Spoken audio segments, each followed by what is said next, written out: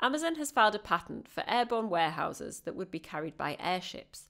The patent also suggested that these warehouses would carry delivery drones that could deliver parcels to nearby buyers.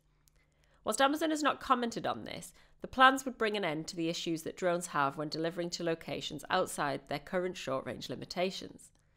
The airships themselves would hover at heights of up to 45,000 feet, meaning that drones would use very little power as they use gravity and small directional changes to reach their location.